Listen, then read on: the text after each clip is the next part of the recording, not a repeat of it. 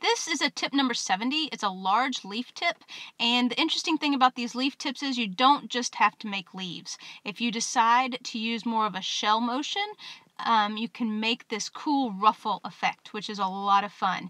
And you don't have to use a tip number 70. You could use any of the leaf tips, the number 66 or the 67. The number 70 is a little bit larger. And you can also vary the ruffle a little bit. You see in the one I just did there, I made it a little bit bigger and thicker towards the middle, or you can make them be the same size throughout. Again, it's just a simple shell motion piped using a large leaf tip instead of a star tip. And pretty much just like anything else, you could have the pattern be a little bit more open. If you didn't want the ruffles to be real tight, you could have them a bit more spaced out, or you could simply just have them really close together and make a tighter ruffle. It's totally up to you. There's a lot of versatility with this. Next, I'm going to use this tip number 86, which is a tip that the top part is like a star tip and the bottom part is more like a petal tip. And I'm going to pipe this upright zigzag. This is an interesting technique. I haven't actually seen it before. I saw it on this practice board sheet. But what's cool about it is the star tip part of the tip sort of gives it a nice wide base. And then the petal tip with this upright zigzag tapers off towards the top. So it does give you a nice little three-dimensional effect.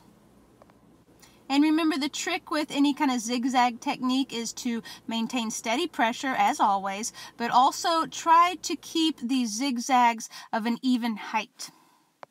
This tip number 74 has an interesting opening. It's like a star tip, only the two bottom prongs are a little bit longer than the other three prongs, and it gives you this really cool ruffle. And you can vary the ruffle depending on how you hold the tip. Right here, I'm just demonstrating how to use it, making a zigzag ruffle. And, you know, it's one of these tips that I never really paid much attention to until I saw it on this practice board sheet. But now that I've played around with it, I really, really like it because it does give you a different effect than just a regular star tip. And again, depending on which way you hold the tip, you'll get a slightly different ruffle effect. I think that's really cool. I like the variety.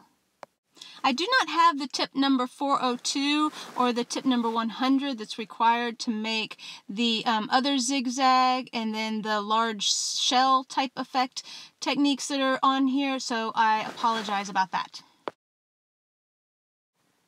Okay, and the last technique that I'm going to show you on this practice board sheet is I'm going to use a petal tip number 103 to pipe a side S motion. Notice that I have the wide end of the tip pointing down towards the surface of the practice board. The narrow end is pointing up, and I'm just simply piping a S motion that overlaps a little bit.